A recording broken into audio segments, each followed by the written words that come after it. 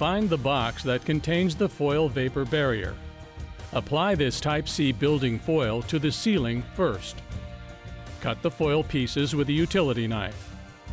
With the foil side facing into the sauna room, use a hammer tacker to apply the foil in overlapping layers to the ceiling joist. Next, starting at the floor, apply the foil in overlapping layers to the wall studs. Once completed, the entire room should be lined with foil. It is not necessary to tape the seams in the foil. Cut holes in the foil with a utility knife for the vents and electrical.